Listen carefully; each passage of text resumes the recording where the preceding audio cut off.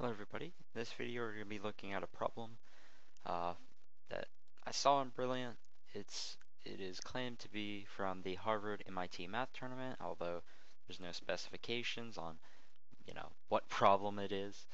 Uh, but basically we have a triangle here, ABC, with lengths I forgot the numbering for this one. 4, 5, and 6 are the lengths as such. CX is an angle bisector, so these angles are congruent, and XN is parallel to AB, and XM is parallel to um, AC. So obviously right off the bat we have this lovely parallelogram here, um, and uh, we can see that the, these these angles must be congruent because AXN is similar to ABC. And so basically you have these two angles which usually add up to 180 minus this angle, which is this angle. So this angle is equal to this angle, which I guess is a rather true fact of parallelograms anyway. But basically we can use the angle bisector theorem here to compute the lengths AX and BX, which are 2 and 3, because the ratio 2 to 4 has to equal the ratio 3 to 6, which it does. And now, like I said, since AXN is similar to ABC, we can use this fact that we've scaled down in this direction. We've scaled down by 2 over 5 because 5 is mapped to 2. And so this length is 12 over 5.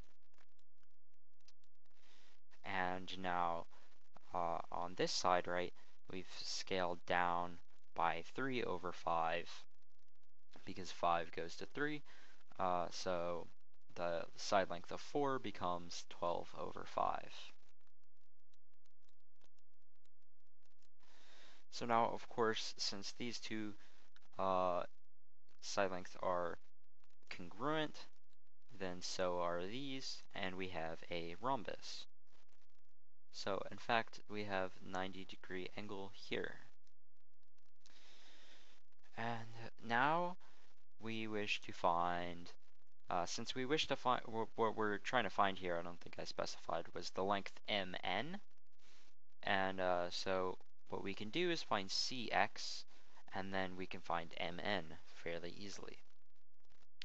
So CX is the length of an angle bisector, which is given by the formula 4 times 6 minus 2 times 3. So in other words, the product of these two sides minus the product of these two lengths is equal to cx squared. And this just becomes 18. So cx squared is equal to 18. Now we also know that we have a right triangle here with this length here, which is cx over 2. And then we can use the Pythagorean theorem to get mn over 2. And that is mn, or I'll just write x. X over 2 squared is equal to 12 over 5 squared, which is 144 over 25, minus cx over 2 quantity squared, which is really 18 over 4.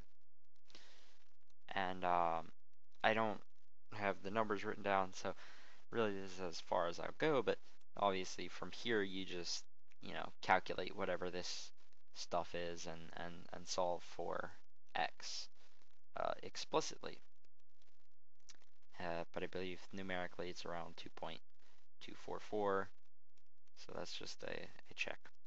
But I don't really, this is pretty much, this is just the solution, but this would be the way you carry on with the calculations and such. But anyway, was actually shorter than I had solved this like maybe a month ago or probably more, and I had just seen it again.